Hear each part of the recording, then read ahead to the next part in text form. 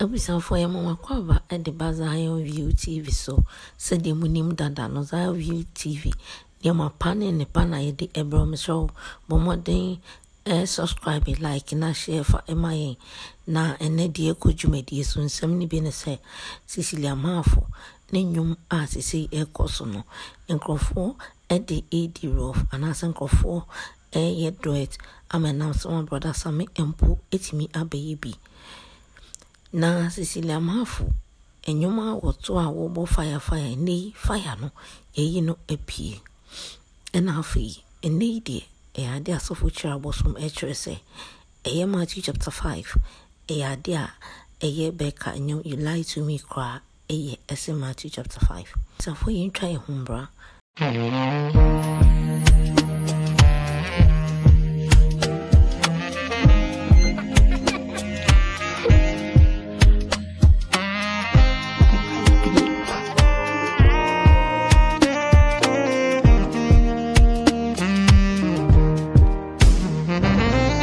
Say a Jumekwa woman quadar or dance you move back, occupy or my mudia.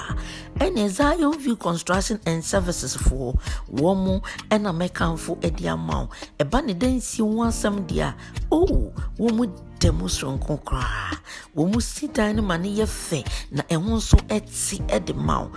Make a dance you want some dear. Nam ye Zion View Construction Services for if you want any yeda. Say we see dino, we renovate, announcempo, a painting, tiling, electrical works, a dine so able, POP ceiling, and a wopesa we yedia, a jumekono, a bit me and kama eddy amount, or my juma some day, or move in the rockra. Yes, CCTV installation and so, a tip your percent ye bebo CCTV, ewo would demo, announcempo with jumemu, and now baby our person this CCTV bobiano, ye and also so a come. Mr. Friend may if a money 0302 962677 and 0249 711 659. Zion View Construction and Services. Your satisfaction is our priority. We are for and then they made this chassis a young Miss Cecilia Marfo and they a idea a year and yum and abro for yuma watu and non and then uncle for. Eddie the rough ne be they do it. Na ye mami ubi him say what to gospel or to nyuma a shin cry or to worship. Na then I walk to bro for nyum amasebe any bro for nyum or to yen ubia Eddie ye do it. Na nipa ba kwa ye do it. Ewa na ubia kawasem brother Samiche say na oneno wasem. Inti no ye do it. Yen kwashe enyum no said the woman ye do it no. Nayembra. Fire poetry kakra. What shall I say? Come what you don't continue maybe unto the Lord. What do they? Fire poetry kakra. Poetry kakra. Na fe wona na. What shall I say? Fire poetry kakra. What shall I say? Come what you don't continue maybe unto the Lord. What do they? Fire poetry kakra. Na fe wona fire poetry kakra. What shall I say? Go what you don't continue maybe unto the Lord. What do they? Fire poetry kakra. Na fe wona what shall I say? Fire poetry kakra. What shall I say? Go what you don't continue maybe unto the Lord. What do they? Fire poetry kakra. Na fe wona what shall I say? Ebusia for inti eno no. Na ebaye no said the enkrofo kan enkrofo bebre na ebisa say na hwan akra ani nipa ana de wo boni din se fire no hwan ene ma Cecilia Marfo de nipa wo de fire no wo de ne aba bontene yenhwe fire me shaw bia ya ma me fire bra Mammy Fire, I had the other now catch your fans. I love The beer almost show. Maybe a will be at Tiana. Maybe I will be your folk with me. We shall see coffee. Chrome has him. It was your for me to also idea, not any, yet as well agina a year gospel for assembly.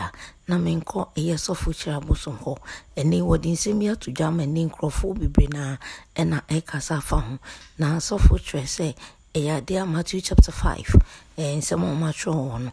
Back and you lie to me, cry. So, a one for so an say ye, as in Matthew chapter 5.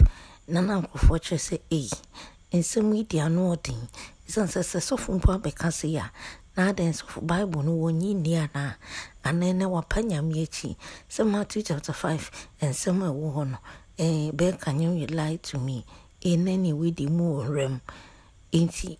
In somewhere and Crawford, it be a Sunday so for a wapanya miana, as some now kindly. Back and you lied to me, no? A yet chain. Matthew chapter 5. And then she for no better what time before no sooner a day. This is Angel 102.9. The bono what transfer was sort of called. What you say, Becca and the end what transing Yamidin in Dian Sebiamano, a casafa or dry nipper saying Yamani Pahon, and no credi any atro. I was for a hana dear could you made any the basis of Mr. Yana or Bomode and subscribe while I can now share a dear my Zion View TV on YouTube, Zion View TV, Facebook, Zion View TV, Instagram. Natures a wait me and shame Bibia, ye day in your matua, not eating me a notify. The best I share him, Macram. Okay, so. Simon. Oh, my sister. It's been a long time. Yes, so. Where are you going in a hurry? Oh, you know my wedding is at this Saturday, and I've been looking for a professional videographer since morning. I'm not getting anybody. Can you imagine? You don't need to worry.